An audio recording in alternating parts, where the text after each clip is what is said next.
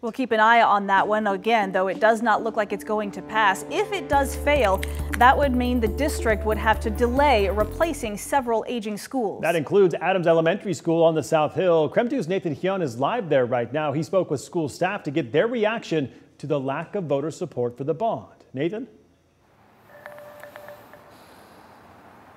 Mark, Whitney, good evening. Well, I'm here at Adams Elementary, which is more than 100 years old. And today, bricks are coming loose like this one right here, and staircases are eroding like this one right in front of the school.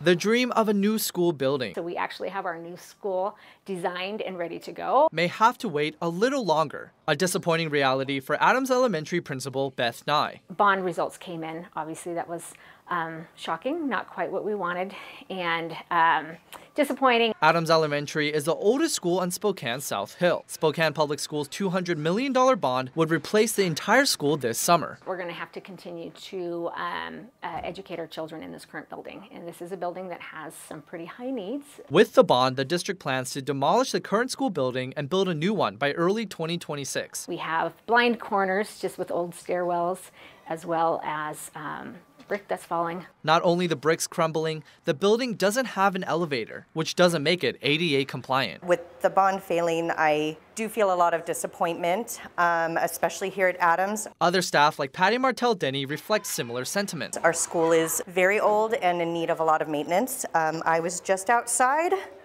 This is part of our portable. Based on initial election results, this could be the first time in 50 years that voters did not approve an SPS bond. Very hopeful that it would. A little bit surprised that it didn't. One silver lining, the passing of the levy, just as important. Very thankful that the levy passed. That helps ensure that I keep my job and we have important things for our students. If the bond passes, Madison Elementary will also be replaced.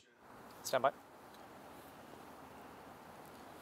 So the school district says that the school board will consider other options. The board says that it could decide when and how to try the bond again at its meeting next Wednesday, but that is not a guarantee, and April is the earliest the bond could run on the ballot.